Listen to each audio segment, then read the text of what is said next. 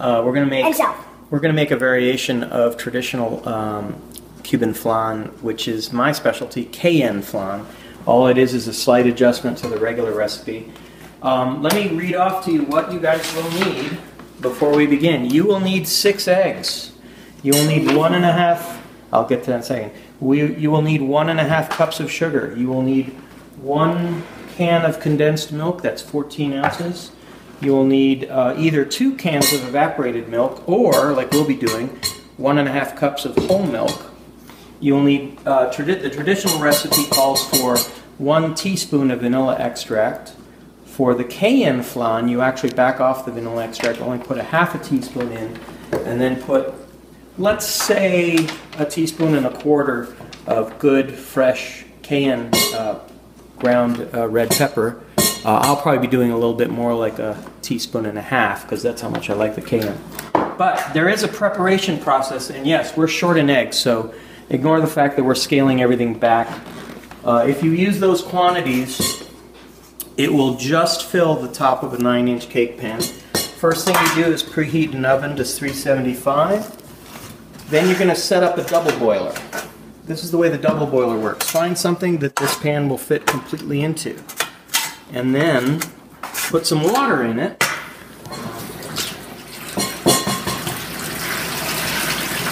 So that when the pan is placed inside, the whole thing comes up to at least halfway, preferably about 3/4 of the way up. I need a little more water. I'll leave the sink on. Fastest egg eater in the West, or egg cracker in the West. Okay, so that's a little bit more water. Yeah, that's perfect. You can kind of see it's a little bit higher than half. So now that that's done, take this out. The water goes in the oven to heat up. The water will be boiling hot by the time we do this next step. Okay, next step is we're going to caramelize 1 cup of sugar. This is just 1 cup plain white sugar. Put your stove on high heat. Get a wooden thing like this, and a hot pad, very important. This is going to get very hot at about 500 degrees, so you need to have a hot pad or you'll burn yourself. Can we try this with the flan? Yes. Tomorrow when it comes out. Yeah. Okay, so it takes a while for it to heat up. When you start to see it melt, what you want to do is you want to just turn the pan so you get a nice even heat. On an electric oven, I find I have to press this down sometimes to get the pan in contact with the heat. This whole thing will take like 5 minutes once it gets going. Oh, and make sure you have like mitten pads things. Yeah, you need hot pads. Because last time I burned myself. He burned himself, and last time it was like a blister. It was not good. Yeah, sugar gets very, very hot. Oh, and I'm also the official measurer. So what do you got over here? You got eggs over here? Yeah. As you can see, no shell. No shell. And look, clearly there's no spoon in the area. And look, it's perfectly clean. So. Good job. Okay, so we got some action going on here. What we have right here is the very beginning of the sugar beginning to melt. When you see that, just constantly get unmelted sugar going over the hot spots. You're just stirring. It will end up chunking up a little bit, but trust me, as the sugar gets hot, it'll all melt. That's just the thing. Let me know that the oven is heated, I think. So you see, now it's kind of happening faster, so we might want to back off on the heat a little bit. You don't want to let it smoke up too much. There we go. It's starting to heat up. This is a bit of an art, but basically you just want to keep it in motion. And usually I like to do 2 flan at a time. And then you can kind of, once the burner is the right heat, it goes very quickly. What is the plural of flan? Flan. You don't say flans. You don't do 2 flans? I do 2 flan. You do 2 flan. Yeah, the plural of flan is flan, I believe. I can't help it. I love it. It's not flan-eye? I don't think so. Flané? No, A-E? you don't say flanes. Probably in Spanish it's flanes. Flanes. Okay, you see how this is really great? This is very clear. As it gets hotter, it's going to turn brown. You don't want to get black caramel because that tastes icky. But you would like it to have a bit of brown color. That would be ideal. So we're going to let this heat up. See how it's really turning? It's getting very hot now, and it's turning very quickly into caramel. Just try and get all the chunks into the hot part. That makes it all melt smoothly. Or you can crunch it up. Do that. Mash it flat. That will help. This is probably the most time-consuming step of the whole process, is just making the caramel. But what it's going to happen is, the way it's going to cook is, now it's a little hot, this is going to be the top part of the flan. The flan will cook here. That will be the top part when we flip it out. See how all the chunks are almost gone? We are almost done. Hey, Bert, I just noticed 1 second, Max. I'm kind of busy right now. See how it's getting nice and brown? We're going to let it brown just a little bit. Try not to let it boil. Watch, if I stop, it's going to start boiling. So this is perfect. We're going to let it get a little bit darker in color and then set it aside. So I just turned the heat off because the electric stove will go for quite a long time. This is the perfect color right there. You want it to look kind of like whiskey. Done. Let it cool. Next step, we mix. So, Max, let me take over. Max has done 5 eggs. You should be doing 6 eggs. if you have them. Just break up the yolks a little bit. Now, this should be 1½ cups. We've backed it off slightly because we're a little short. We're next going to put in the condensed milk. Ooh, This is Max's favorite part. And I always get to lick the lid. You get to lick the lid. But if everything goes wrong, I get to lick the whole can. Yep. And there's a trick to how I do this. The trick involves this. Okay, here's the lid for Max. Careful because it's a little sharp.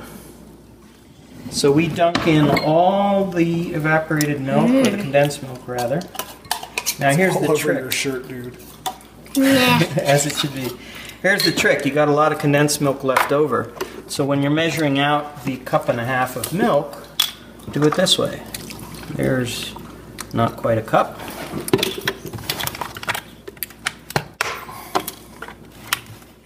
Here's a cup of milk. What you do is we're aiming for a 1½ cup of whole milk. Well, actually 1¼ cup because we're scaling back a little bit. So you just mix that into the condensed milk. Take your spoon. That's how you get all the condensed milk out. It's useless to try and scrape it out because it's like trying to scrape maple syrup out of a can. So you do that. Do it again.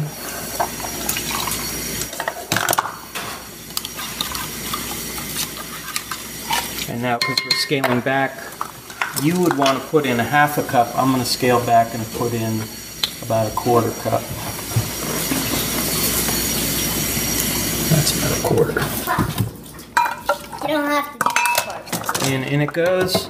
And then lastly, we mix in the ½ teaspoon of vanilla.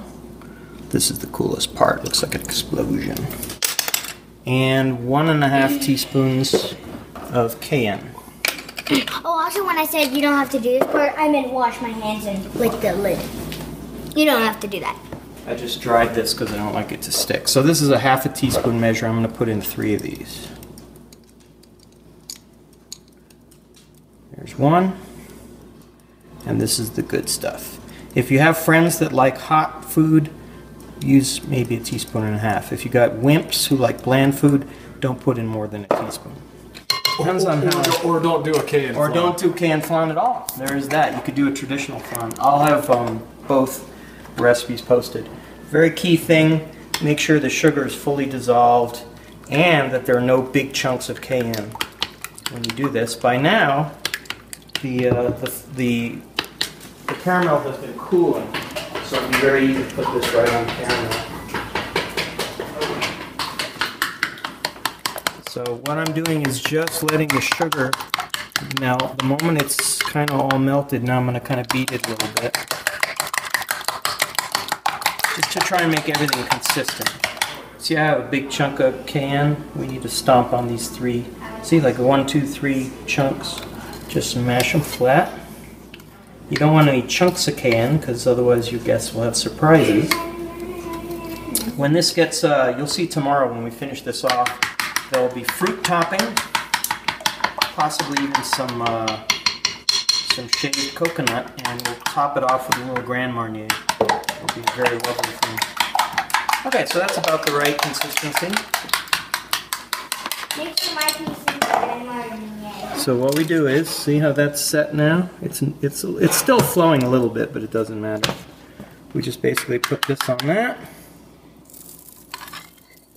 It's kind of like glass, you hear it. See how this doesn't quite come up to the top? When you do this with 6 eggs in the proper amounts, you'll fill the pan very nicely. Then finally, oh, we ruined the other one. It goes in the oven. Watch your head, Charlie. See how this is nice and bubbly? The water is nice and bubbly right now. So we just drop this into the water very carefully. Try not to spill any flan into the water. And then you push it flat, you push it in, and it wants to bake for 45 minutes, at which point we're going to do a doneness test. So when you next see this video, you'll see us testing it. Clock, timer, 45 minutes. 375, yeah. Okay, so when we next come back, it will be 45 minutes later, and we will be doneness testing it to make sure it's done 45 minutes from now. It's been 45 minutes, and we are now going to apply our doneness test. You will need a plain, non-serrated kitchen knife, hot pad. Charlie, move your butt. Sorry. He loves the heat right here. So, this is the doneness test. If we take it out and we insert this, and it comes out kind of like with lots of that I'm not going to count, then it's not done. Yeah, this could use another 5 minutes. See how it's coming out with little globs? Glob, glob, glob, glob. This is not done. So we'll wait another 5 minutes, let it cook a little bit more. You also may want to add a little water sometimes if it's really low, but we got plenty of water going. The water should be boiling ever so lightly. We're going to keep this going at 375. For some odd reason it looks like it's canceled. Bake 375. So we'll do this again in 5 minutes, and you probably won't even view this because it'll be edited out. We tested the flan just a few minutes ago, but I want to show you what you'll need. You'll need a regular knife and hot pad. And what you'll want to do after the 45 minutes is up is pull the flan out. Just insert the knife into the top, just right around the middle. See how it's kind of came out with a little bit of a schmutz, but that doesn't really count. You kind of do this, it kind of comes out clean. See that? This is done. We'll probably post the example from 5 minutes ago where it wasn't quite done. So this is perfect now.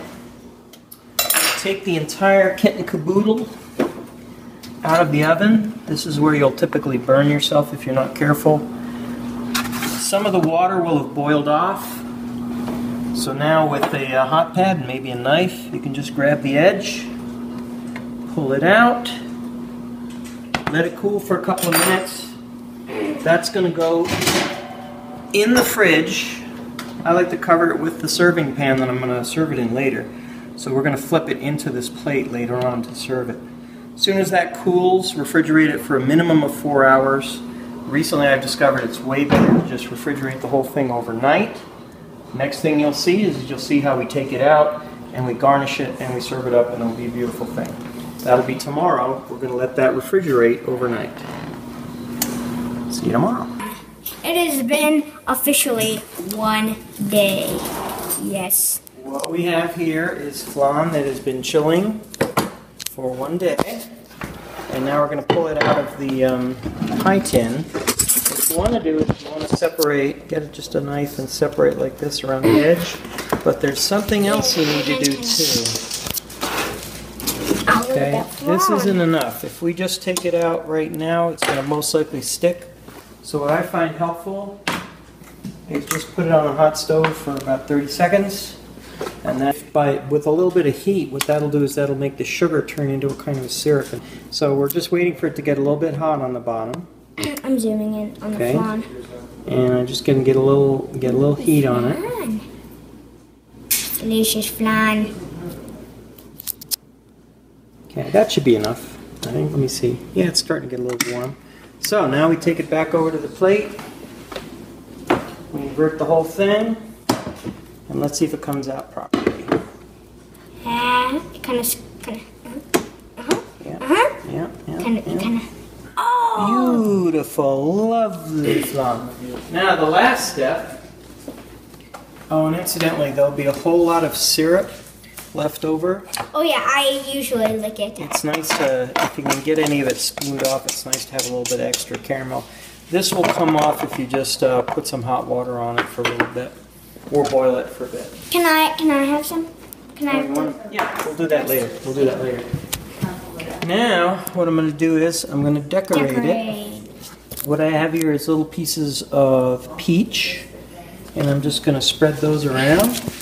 Here, hold on. Here's this little plate. Yep. Do we have enough peach? Let's find out. How many do you think we'll need? Typically, only about a half a peach will do a whole flan. Depends on how thick. And I see. Worst comes to worst, you just have to slice a few more pieces off. So maybe 3/4 of a peach is all you need. Like so. And then in the gaps, I like to put blackberries. Look at that. Look how pretty that is. And then if you have shaved coconut. Oh, one's tipped over a blackberry. Oh no, never mind. They're all tipped over. Never mind. What you want to do is just put a little bit of shaved coconut on. And finally... I don't like coconut. Okay, we won't use any shaved coconut. Finally, when you're serving, to give it just a little bit of extra flavor, each slice should be, you know, about one peach slice in one of these. Just put about a teaspoon or half a teaspoon of Grand Marnier over it. Warning! Warning! You probably don't put these on kids. Yeah, not for kids. But for adults, put just a half a teaspoon of Grand Marnier on each slice. And actually, I'm getting a coconut-free shaved, no coconut shaved, and no whatever this wine thing is. It's alcohol. All right, thanks so much. You've learned how to make a flan. We're going to go cut it up and eat it. Say good.